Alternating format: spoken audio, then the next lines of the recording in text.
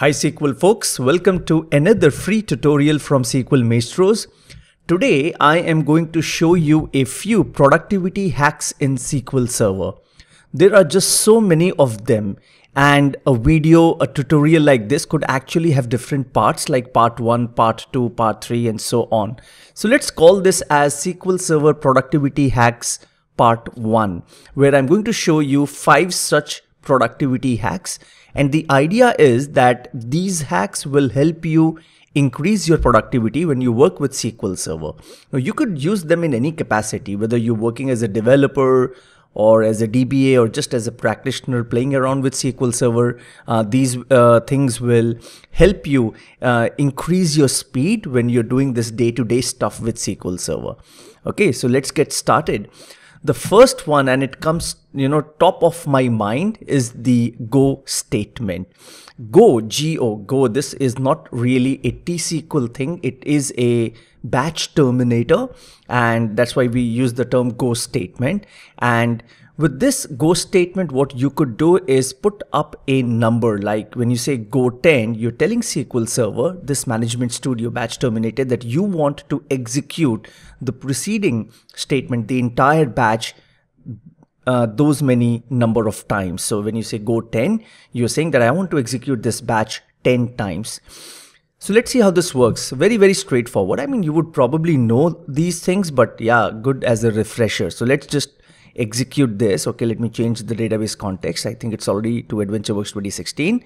First one, go statement, go with the number. So let's execute this, and you can see that the batch gets printed 10 times. The query gets executed 10 times.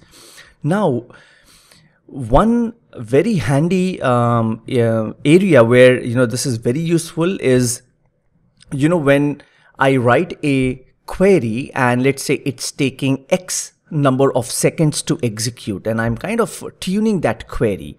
So what I want to do is, of course, there is another way, a better way, a proper way of stressing SQL Server with that query, like simulating multiple users. But sometimes just for a quick improvement, just to test if my rewritten version is doing better, what I do is I take the original query and I say go 10 or 20 or 50, whatever the need be, and execute this entire thing. And then I record the total execution time in the status bar. And then you take the rewritten version and do the same with go those many number of times. And then you can compare the execution performance, which means the original query being executed 50 times, how much time it has taken, and then the rewritten version executing it 50 times and how much time it has taken. Quick way of comparing. So that is just one of the examples where Go comes very handy, but there are just so many of them, and very, very popular, right, in the SQL Server world. Okay, so that was the first hack, Go X, right? Let's move on to the second one, another popular one from back in the days, which is Alt plus F1, which is like a keyboard shortcut in SQL Server Management Studio. You could change these shortcuts, by the way, but Alt F1 is very, very popular. There's probably no reason why you would want to change this. So let's say you have this table, sales order header, and when I select this table and I press Alt F1, you would see the entire metadata of this table. The name of the table, owner, created time, all the columns and the data types and all the metadata related to the columns, the attributes, and whether you have identity, row GUID, where is it located, and all the index information. Very, very handy. So essentially, what is happening, you're getting all the metadata about this table. You are executing sp_help. So basically Alt plus F1 is a shortcut for the system store procedure sp_help. So if you just do this, you would see the same output. Also, this is very popular. Let's move on to the third one, third SQL Server query hack. Which query runs the most? Now, this is not really a hack, but something that comes across very commonly when we do a lot of performance tuning stuff with the clients. We want to find out which workloads are more frequent hitting the application, hitting the databases. And a quick way to do that is leverage use this DMV, dim exec query stats. This has all the statistics related to ad hoc query execution, and it has an attribute called execution count. So all you're doing is finding out which query is query or queries are executing, running the most. So let's just go and execute this. Gives you a lot of metadata. And if I just scroll down, here is the execution count, and you can just see, okay, this query is the one that is executing the most.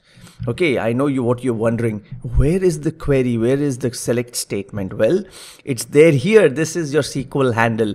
So all you got to do is just do a cross apply with sysdm exec SQL text. Right, use that DMF, dynamic management function, do that cross apply, and you can get the exact query text. All of you are smart enough to do that, I'm sure. Let's move on to the next one. When was the data last updated in the table? You know, in conversations across the table, you know, and when we're doing projects, DBAs, developers, they keep coming back with such things, such requirements. So where can you get this information now? So yes, you're getting guessing this right. This will be from another DMV, which is DB index usage stats. Okay, let me just quickly change to another database where I was just playing around. In fact, I was recording another video, so I created this database called partition log test. And here in this database, there is a table called customer. And a few hours ago, I had updated data here, probably yesterday. So let's just quickly see, run this one. Okay, and there you go.